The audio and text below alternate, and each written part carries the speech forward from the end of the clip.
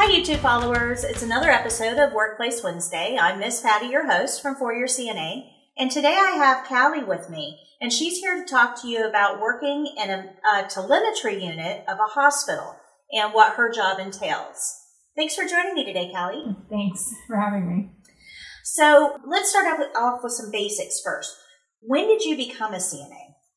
I actually became a CNA here in 2013. I took the classes here and I went and took my CNA license test for the state, and then I got it first time, so I was very happy with that. Oh, wow. That's always a win when you pass it on the first try. So, wow, that was a while ago. Where did you first start work as a CNA once you got licensed? I started working at an assisted living facility, and it kind of jumped me into the CNA business quite slowly. So that was nice because I'm the kind of person who I like to plan everything out according. So the assisted living facility really worked for me. I got to work with dementia patients, which was like my first time dealing with that. So it was kind of good, actually. I liked it a lot. It's good to get your feet wet in a little bit slower pace where, you don't have a lot of people breathing down your neck. Yeah, exactly. So I really liked it. I enjoyed it a lot. And where did you go from there? After that, I ended up getting a job at a hospital, and I started working in a progressive care unit, and I worked there for 3.5 years.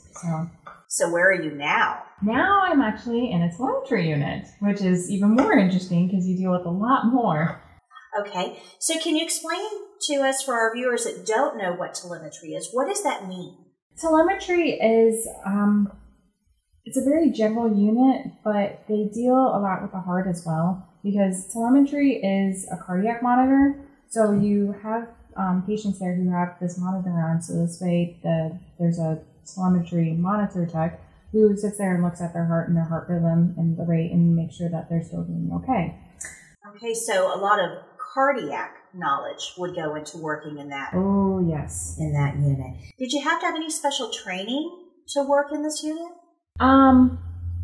Yes and no. You have to have the knowledge behind it. When I started working in telemetry, I had already worked in the progressive care unit, and I had already taken some monitor classes. So I had the basic knowledge of rate and rhythm down. So, your heart produces a rhythm, and you can see that on the screen. And when you look at the screen, you can decide what it is, determined by the PQRSTU waves. Yeah, no, it gets a little complex. Waves, yes, it gets a little complex.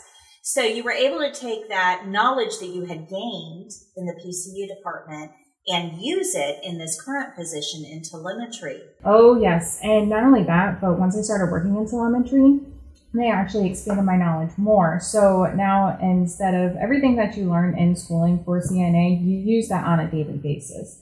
But once you're in the actual work setting, and especially in the telemetry unit, I started learning how to take IVs out, and I started learning how to take folates out. And you start expanding your knowledge as you're at the workplace. They start to teach you more and more and more and more. So not only are you expanding your skills, but you're also expanding your knowledge too, because when I started working there, I started working in a hospital generally, I didn't really know a whole lot, such as like the IVs and Foley catheters, because I didn't see a whole lot of that in the assisted living facility. Right. But as you're more into the hospital, you also learn a lot more too. And especially if you have some really great nurses, which I really haven't met if I had one, they'll sit there and they'll talk to you and they'll explain it to you. Like, okay, you can do this and so, be careful with this and watch out for this, and this is why. So they give you the reasoning behind it, which, like I said, it expands your knowledge.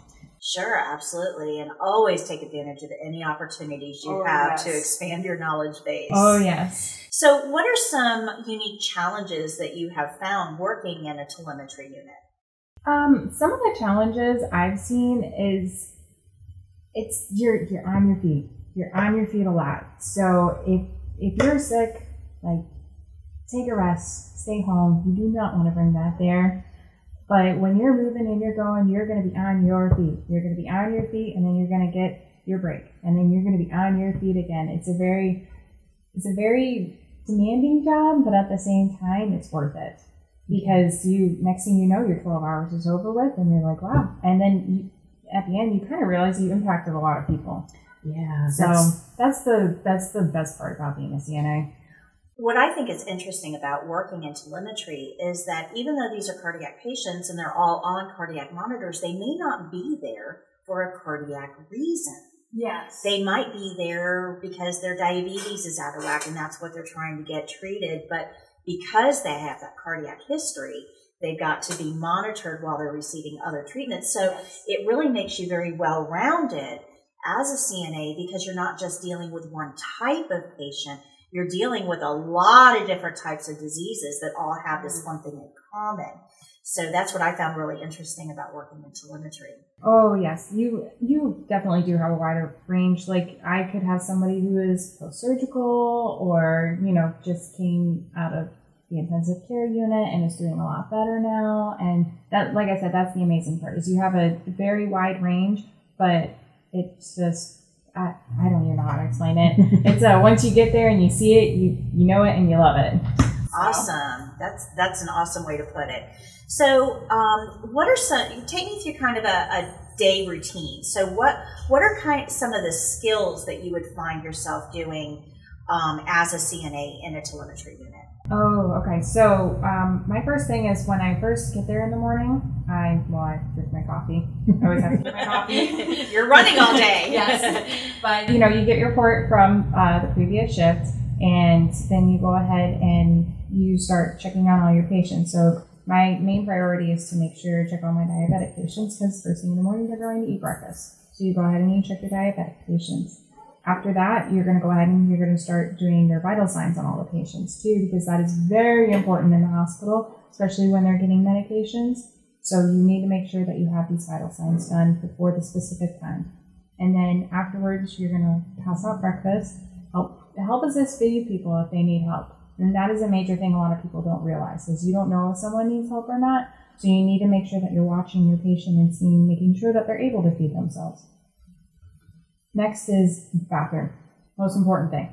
Everybody has to go to the bathroom. Yes. So you need to make sure that you have everything ready for you for the day. So if I know a patient has to use a bedpan, I make sure that there's a clean bedpan in the room.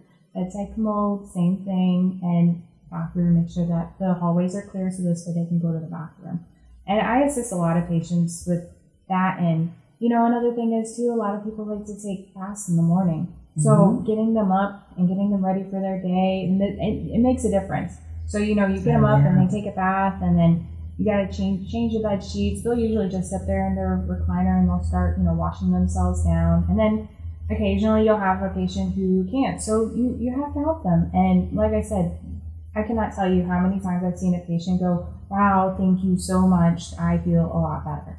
And it really brightens their day. Absolutely. Just being clean and taking care of basic hygiene needs, even if you don't feel well, those kinds of things still make you feel a little bit better. Oh, so it's little ways of brightening somebody's day, just these little things that we kind of take for granted ourselves. And I'm really grateful for CNAs to be the ones there to help with those types of care. So I understand you're also in nursing school. Yes. So congratulations on that. Thank you. Awesome. Any idea of what type of nursing you're drawn toward? Yes, I am definitely drawn towards more of the critical aspect. That's where I kind of started when I started working in a hospital. So I do know quite a bit when it comes to that. So, and it's interesting, like I said, to see like all the different medications and their interactions and making sure that the patient gets better, making sure that they get out of that critical point is the main focus. And that's what I like because then you can go ahead and you can save someone's life with that, which is amazing. Absolutely. It gives you, it's definitely good to go home at the end of the day knowing that you impacted somebody's life in a very big way. So nothing like nursing. Oh, I know. Absolutely. So it sounds to me like you really enjoy your time in tele. And what advice would you give somebody that's looking to maybe expand their own career option into a telemetry unit? I would tell them to do it because, like I said, it gives you this great jump start, especially into the hospital, and you learn a lot because you have this wide range of patients that you can take care of, and it's just you can get a lot of background knowledge, especially when it comes to being a CNA. Having that knowledge and having that how to and why, it really helps you, it helps the patient, and not only that, but you're there also helping the nurses as well. So having that, it benefits everybody in the end. Well, thank you for coming and joining us today, Callie. We really appreciate you taking the time to tell us about your work environment in the telemetry unit, and we wish you well in nursing school. Thank you so much. Well, thank you for joining us for this episode of Workplace Wednesday, where we discussed work in a tele environment. If you have similar experiences in the telemetry unit, feel free to leave a comment below and let us know what your experiences have been, or if you have questions about this setting. Head over to our webpage where you can find information and links to all of the topics that we discussed here, and always like and subscribe our channel and hit the bell for future notifications. Until next time, happy nursing.